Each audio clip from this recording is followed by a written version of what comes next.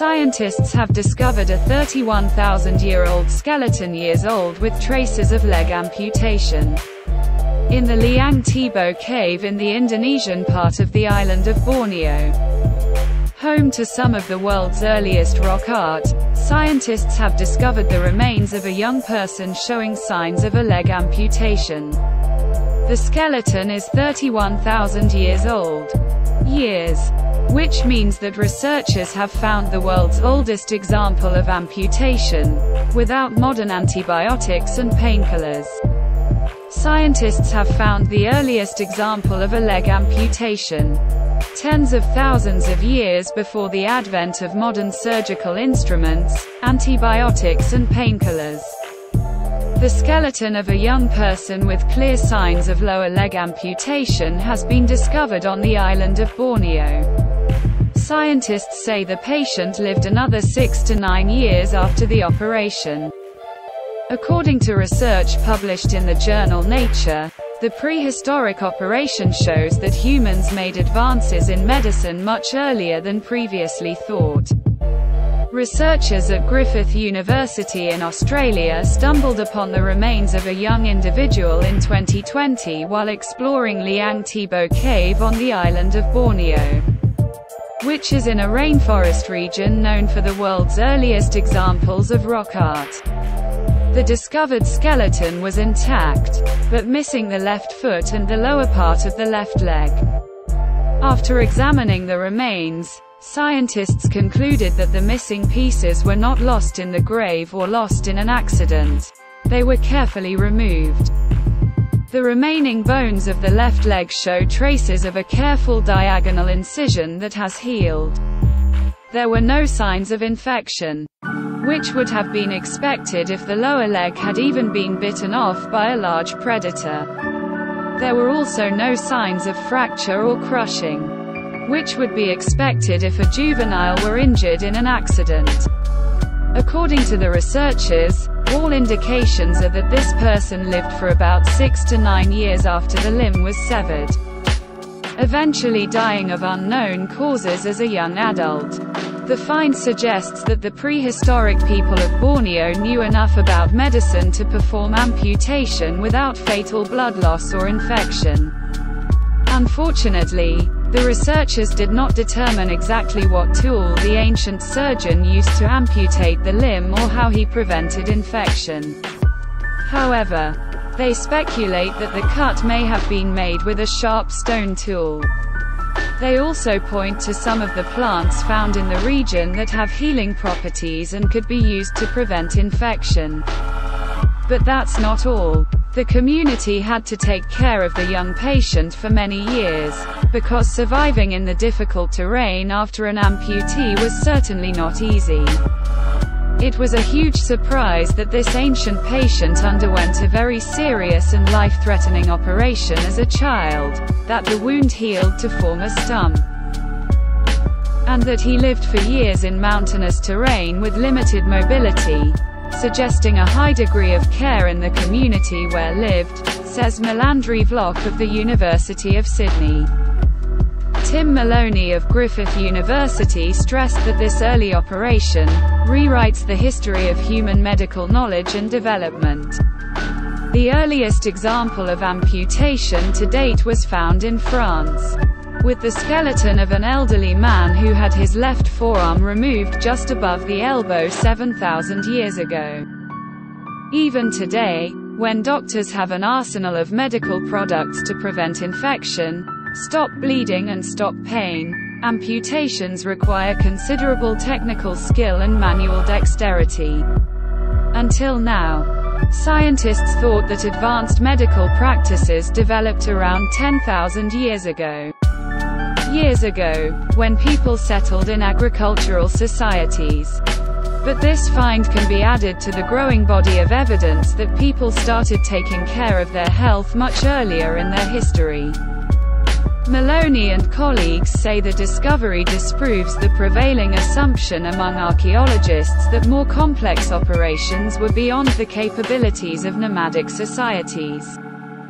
The authors of the publication admit that an ancient surgeon or team of doctors had to have a detailed knowledge of human anatomy, hygiene and the circulatory system in order to be able to efficiently move among the veins, blood vessels and nerves, amputate the foot and prevent blood loss and infection. But most of all, these people needed to know that this young person had an urgent need to remove the lower part of her leg so that she could go on living.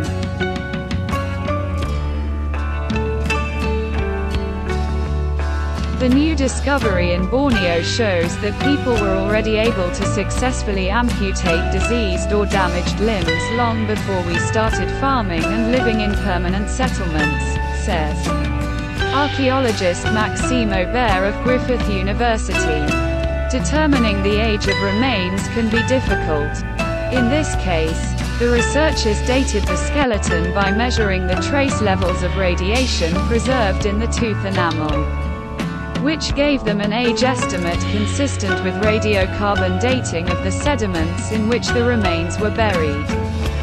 The dating results show that this person died between 31,201 and 30,714 years ago at the age of about 19 to 20.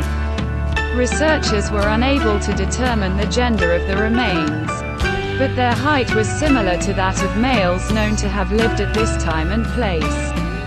It is not known whether the ancient inhabitants of Borneo possessed advanced medical abilities. Perhaps the discovery represents an isolated and rare case. However, the extensive knowledge that indigenous communities usually have about plants with medicinal properties growing near where they live suggests that the ancient people of these rainforests knew how to effectively treat infections. But their knowledge could go deeper.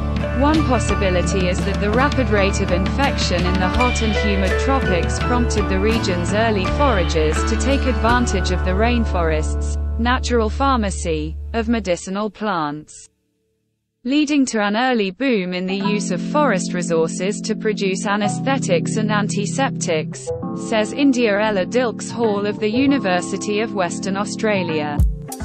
All previous archaeological cases of advanced surgical procedures were associated with large, sedentary farming communities, ancient Egyptians, Peruvians, etc. Amputation survival is the latest medical norm for most Western societies where antiseptics were developed in the late 19th century. It was the first major step towards amputations, often done by barbers at the time, Maloney points out. Different colored hair from birth. What is poliosis? Poliosis is an interesting condition.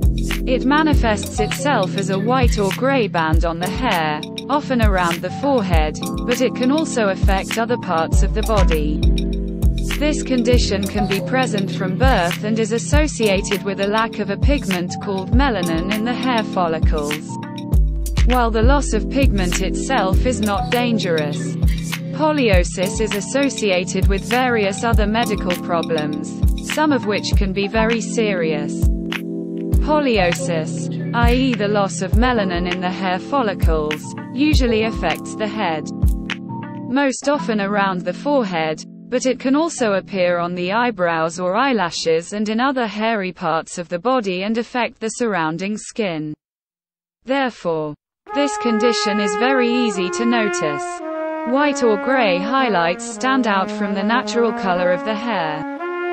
Changes in pigmentation may appear in one point of the head or be spread over its entire area.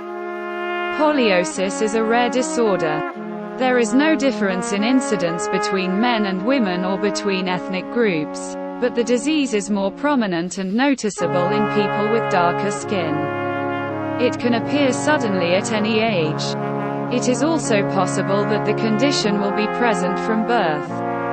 Scientists do not fully know what the causes of the disorder are and what mechanisms are involved here, but various diseases, often dangerous, have been associated with poliosis. It is also known that genetic factors may play a role in this condition. As previously mentioned, Poliosis is caused by the absence or limited presence of melanin in the hair follicles. Melanin is the pigment that dictates the color of skin, eyes, hair in humans and fur in animals. In humans, hair color depends on the amount and type of melanin molecules. For example, in people with blonde hair, there is little of these ingredients, and melanin molecules have a spiral structure. The lack of dye in a part of the hair is not dangerous, but it is often a condition that occurs along with many dangerous diseases. Poliosis can develop due to genetic conditions. It may accompany tuberous sclerosis or Waardenburg syndrome type 2. It can appear along with autoimmune diseases such as vitiligo. It can also occur as hair regrowth in alopecia areata and in conditions such as Vogt-Koyanagi-Harada disease and Alessandrini syndrome, and in association with cancer, certain medications, and inflammation. Therefore, when you notice symptoms, it is best to go to the doctor. Currently, it is not possible to permanently change the shade of hair altered by poliosis. Of course, you can dye the hair strands affected by the change or use aesthetic medicine treatments. However, not everyone wants to hide the disease. Some treat it as an original beauty-enhancing asset.